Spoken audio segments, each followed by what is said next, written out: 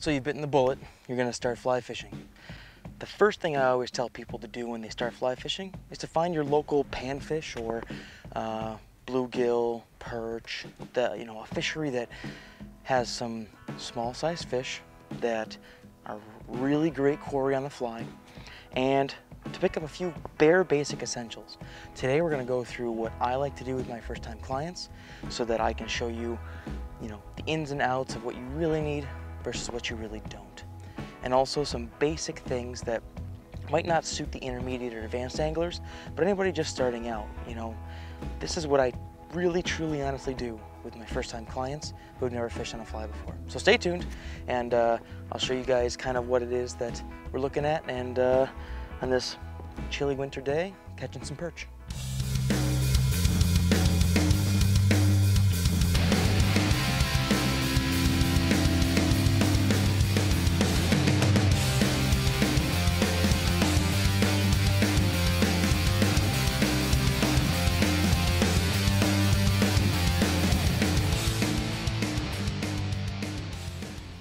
As much as I said it's a low barrier to entry, there are a few things you definitely need before you can get out in the water and fish. First of that being a fly rod. It doesn't have to be an expensive fly rod. In fact, most of the new anglers that I get, I actually point them towards like an Eagle Claw Featherlight, $25, especially when they're young and they're going to be hitting it on things on accident. That's a fiberglass rod, really inexpensive. Just be prepared that, just like anything else, you can break your gear. You'll need a reel. Now, unless you're fishing tenkara, which is I would suggest for first-time anglers, but you're gonna need some form of reel. Inexpensive reels on ponds and lakes, they do just as well as some more expensive gear, so don't feel like you need to go spend a ton of money right off the bat. And also some form of line. Now, as you can see here, when you're fishing the pond, you're learning how to, utilize different line mending techniques or line management. I would go with an inexpensive line, something like Superfly or even Cortland Streamline, or I can't remember what it's called, but Cortland has an inexpensive line as well. That's because expensive lines, just like inexpensive lines, can get roughed up on the ground. And when you're learning to manipulate line, or you don't have a stripping basket, that can also be something that you want to take mind of. Now, one thing I definitely make sure that all my clients have is a pair of sunglasses. Polarized are better, however, just a pair of sunglasses, because when you're casting a fly rod, especially with a breeze like there is today, you have to be careful of that fly hitting you in the face. And so just please wear a pair of sunglasses, or even some big pair of like bifocals, whatever it may be. Protect your eyes, please. Now, you definitely also will need some tippet. I'm not saying you need a lot of it, but you need at least one spool of tippet, and you can typically get away with not using a leader in situations like this. But a tapered leader, they're inexpensive, $3 or $4, and a spool of tippet, this takes you a long way, and we'll get into how to set that up here in a second. But some optional things here are, of course, a fly box. Inexpensive is fine. Foam, plastic, does not matter. Even an Altoids tin, something to carry flies in. And then, of course, you're going to need some form of flies. Now, on a pond like this, you're going to get away with fishing very inexpensive flies, and you'll catch some fish, which is great. That's kind of why I want to get people out on a panfish pond. They're readily willing to take flies, and not all that well tied sometimes. So if you're getting into flying at the same time, or fly tying at the same time, that is also something that you can get away with, making a few mistakes on the water and still catch some fish. And the last optional thing is a net. Is it necessity? No, but I find sometimes it's easier for newer anglers to land fish when they're not accustomed to fighting fish on a fly rod to have a net. Now, depending on what you're chasing, your matching rod, reel, and line will vary depending on the number. I don't want you to worry about that right now. Catching panfish anywhere from a size 3 to a size 6, you're going to be just fine. We're not looking to fight fish on a bent rod. We're not looking to power fish in. This is for a learning experience. And so what I'm going to do today, I'm going to show you a couple different ways we can catch fish in a pond. The first one being with some form of streamer. Now, my little pond here has mostly perch. So what we're going to be doing is, perch are piscivorous, which means they hunt and eat fish. So I have a small, what's called a streamer. A streamer is a fish-like or bait fish imitation on a size 3 rod. I do have a sink tip on, but you don't need one. You can use a little bit of split shot. And we're gonna be casting to where you typically find perch. So if you're accustomed to fishing for perch, then you know where to find fish already. And it's the same principle. But if you're not, then I'm gonna find some ambush points. It is very cold, so I'm looking a little deeper. It's about 30 degrees, which for this time of the year is not that cold. But you know, for the recent spell of cold weather, it's a little cold. And to double my chances, I'm also going to be tying on a nymph. A nymph it can be tied to imitate a crustacean. It can also be tied to imitate a chironomid or insect. I'm gonna put that about 10 inches or so behind my streamer, and that's just to offer them a second option. And what's cool about fly fishing is you can usually do something like that where you can tandem rig different flies or different types of flies. And we'll see what we can do to get into some fish, but in the meantime, I'm gonna cut over and show you kind of some very first initial casting tips to help you get yourself situated. Okay, so the first thing I want to focus on is your first few casts. Now, this can be very discouraging for some new anglers, so what I want to do is I want to focus on some basic steps. I want to think of it as a multi-step process. And if you need to go and practice your casting without a fly on the water, I would suggest doing that. I do have a video, which I'll link below, on basic casts. And what I want to do is I want to make sure that you follow those steps in tandem with what we're doing here. So please go over and check that video out, but I'll show you first a few couple things here that we're going to be doing to follow a basic cast. So first thing, fly line is what's weighted, not the fly itself. So what we're going to do is in a very ugly fashion, we're going to lay some line out. Boom. Doesn't seem that hard, right? Now, every time I cast my fly, I'm going to actually be casting the line. So what I want to do first is, as you see my fly sinking, I'm going to lift my rod tip a little bit to where it's mostly out of the water, the line itself.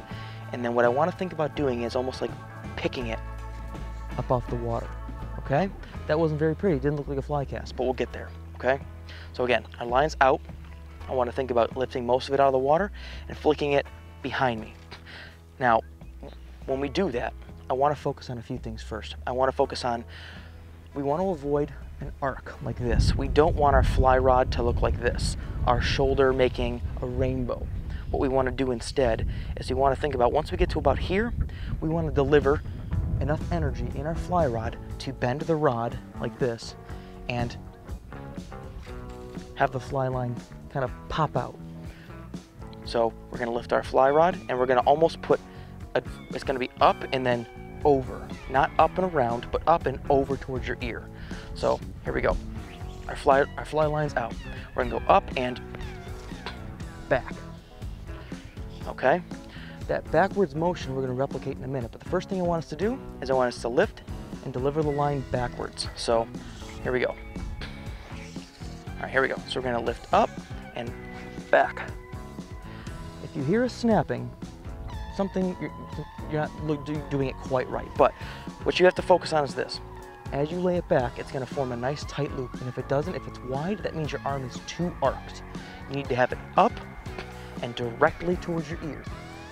It can be off to the side a little bit, and that's okay. But it's going to be up and back and let it fall. So practice that concept a couple times. It's going to go up and back. Think of it as lifting the fly line up and then making it go straight behind you.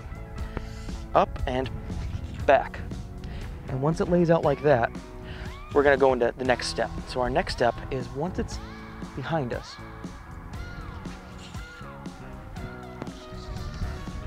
we're going to employ the same motion but in reverse, backwards. We're not going to lift this time. We're just going to go straight forward, and it's going to deliver our fly line. Again, don't think of it as coming up and over your head like you would with a spinning rod. You want it to come from straight behind you, straight forward. So right now we have the fly line on the ground, and that's where it's anchored. So up, back, let it fall, then come straight forward. And that's a good basic way to start casting. Ideally, when we cast, we're gonna prevent it from hitting the ground, let all the line go behind us, pull the rod with some tension, that's gonna load our rod, and then we're gonna deliver it forward. And you have to let it do that with some time. I would rather it be too slow than too fast, because if you go too fast, you're gonna snap your fly off because you're gonna be transferring too much energy to the fly. So we're gonna try that again. Here we go. Back, forward. We're gonna go back, let it drop, and deliver it straight forward. It's gonna look ugly a few times.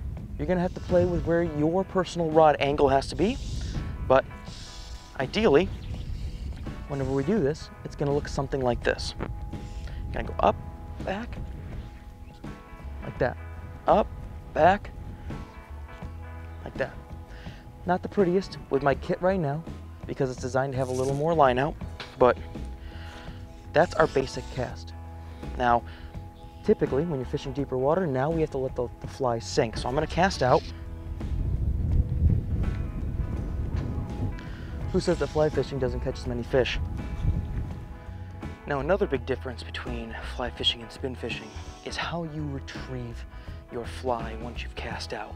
Now, in spin fishing, you actually manually, or you automatically spin, and it uses drag and it uses its mechanical mechanism to bring the fish in. Fly fishing, you have two methods to do so. So first one being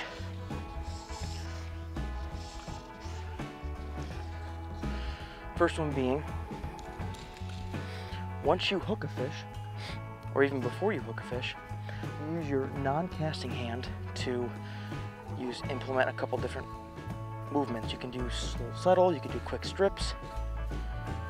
You can use your rod tip if you need to a little bit, but we want to avoid that at first. Regardless, when I'm fishing like this, and I'm fishing with a streamer, I want to keep my rod tip low, and I want to use my left hand to manipulate the fly line a little bit.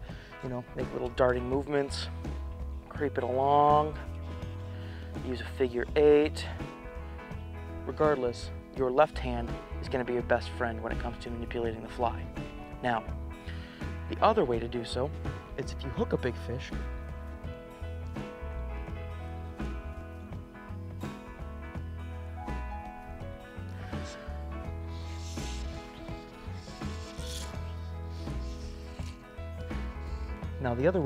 if you hook a big fish, is to bring all of your fly line into your reel and fight the fish using your reel. The reel has a mechanical drag, but everything is done manually. There's no free spooling or the drag taking while you manipulate the reel. So hypothetically, if you hook a big fish and it wants to run on you, you have to let it manually run and then slow it and reel in. So it's a very manual, hands-on way to address fighting big fish.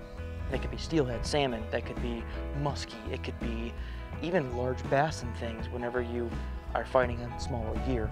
It's a very, like I said, hands-on, one-on-one way to fight fish that allows you to feel the pull, palm it, make it, slow the fish yourself. Provides a very unique challenge. So I caught a fish or two here. Oh, there he goes. I just had another bite.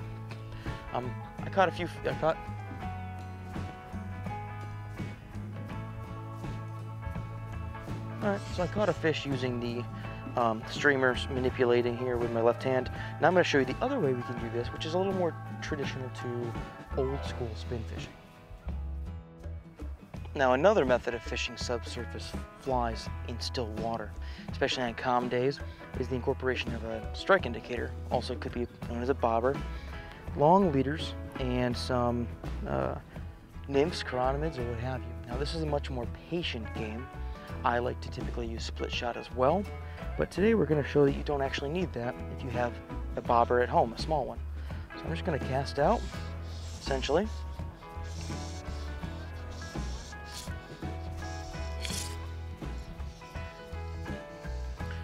And I'm just going to sit here with my floating fly line, and I'm going to wait. I'm going to wait for when I see my bobber, my indicator, do something on the water. It's bright pink, I can see it very easily.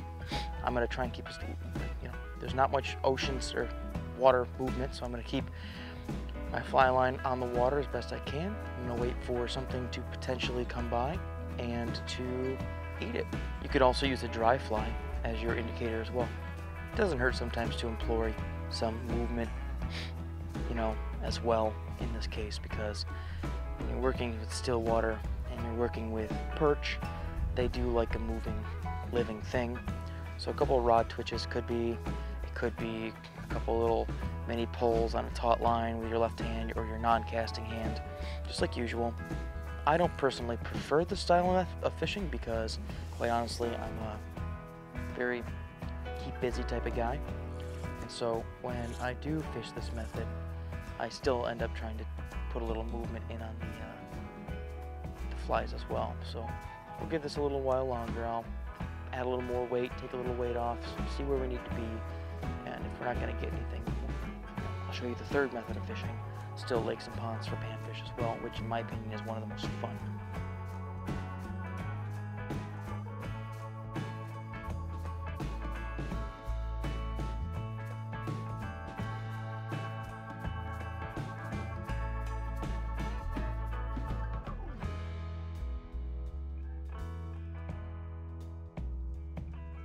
So now a third way you can catch fish in a pond is going top water. Now, it's cold, it's winter.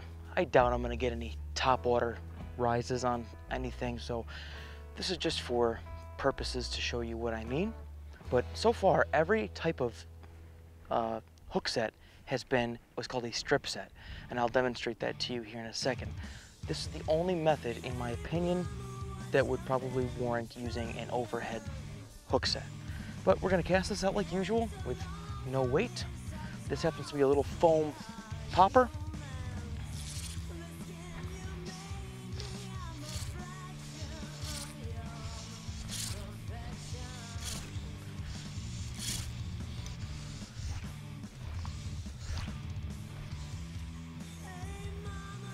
I'm gonna keep my line close to the water, or my rod tip close to the water. I'm gonna reduce all the slack line. I'm gonna give quick little popping bursts with this fly. Now again, I'm not expecting any top water hits because it is about 35 degrees. In New York, we have frozen weather here and there.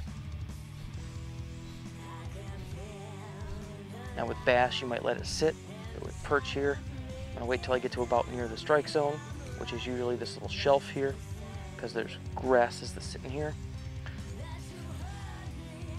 Looks like I'm not gonna get any takes there. So here we have a 3-weight rod, 10 foot, with a 3-weight reel and 4-weight line. The reason I do that is because it's very easy for a beginner angler to feel the rod bend all the way down the blank, which is important when you're trying to figure out how the rod feels. So that being said, in that I have a 3X leader, 9 foot, with 4X tippet. That might mean nothing to you, that's okay. That's the strength of the tippet with its diameter as well for certain flies. I have a video as well, check out my channel, to show you exactly which lines, leaders, and everything you'd need for certain applications and how to decide that. All of these, for basic purposes, have been tied on with clinch knots. Again, check my channel for the video. But basically what this does is it allows us to get out in the water very basically to fish for a few fish. Find your local pond, get out, and enjoy fly fishing for yourself. To strip set, what I'm going to do is I'm going to place my non-casting hand near the rod, and then if I feel the tug of a fish, I'm going to give it a big yank, and that's going to hook the fish, and you're going to fight it with your other hand. When you're fishing one of these poppers or any other dry fly, it's very advantageous to do an overhead hook set. So if you see the fish take, you wait for the pressure, and then you lift kind of up a little bit. So we're going to spend a few more minutes here trying to cast out and see what we can find, but I'm pretty satisfied with today's fish and with our instruction. Hopefully you guys liked the video. If you did, give it a thumbs up. Subscribe to the channel. Check out the other videos in the playlist. And until next time, guys, catch you guys on the flip side. Tight lines, and we're out.